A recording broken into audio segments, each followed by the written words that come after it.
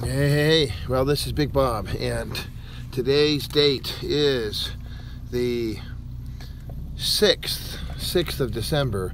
And today's word is that. I am finishing up. I started earlier, and a call came in, and the day has gone by like lightning. So Jesus humbled himself, and God exalted him, and gave him the name that is above every name. That fact. That's important.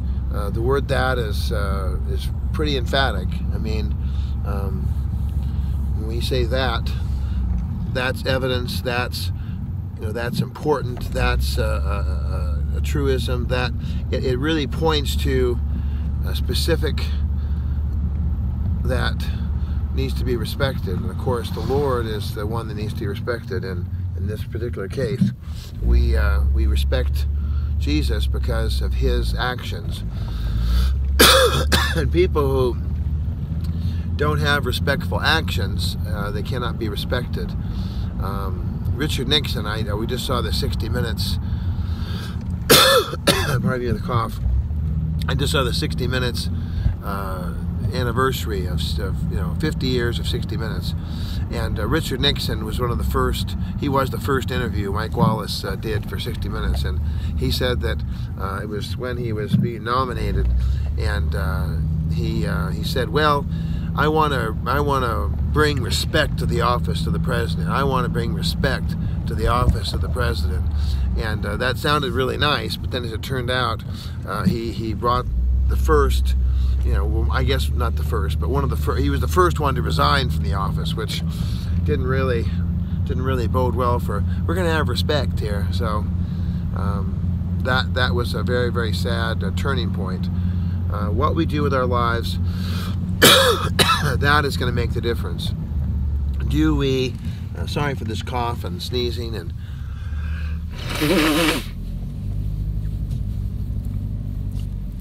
What we do with our lives, that's really the most important thing.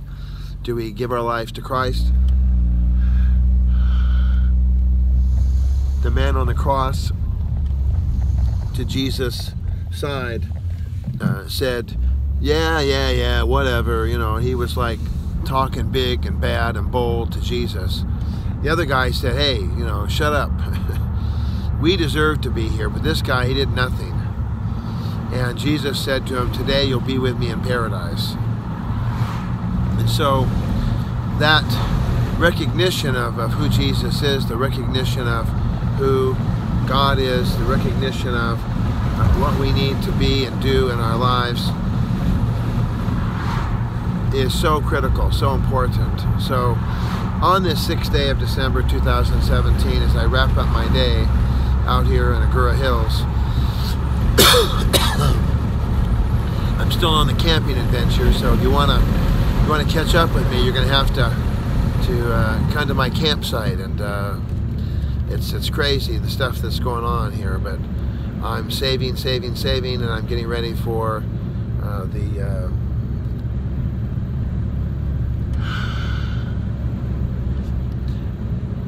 examination and the evaluation of our family in a way that will determine our destiny, determine where we go from here. And it's real important that we do right and we do well. And so, of course, I'm doing my very best. I've done everything that I know how to do to be the best husband, the best messenger, the best father, the best citizen. I'm doing my very, very best in every way. Every day in every way I'm getting better and better. That's what Mrs. Powell always said, my boss. And today is a sad day. We recognize the passing that has come about. Rose, she's the namesake for my daughter, Bethany Rose. And Rose is gone. Rose Medina, 100 years old.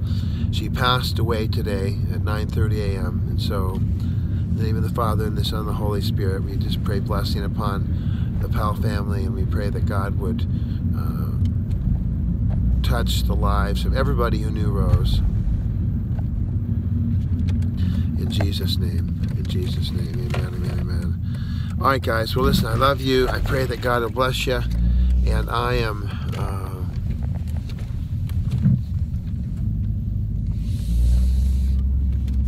glad that we had these few minutes together to just share and fellowship. I'm going to get a little bite to eat here real quick, and then I'm going to go back to my campsite and get a good night's sleep, and then I'll go from there. So that's just kind of be what it is, you know. It's just one step at a time.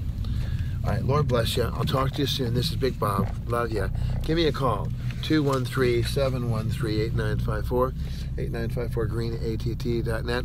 On the Twitter, Mr. Bob at BobBob8954. And of course, you're watching Bob's Daily Devo on YouTube.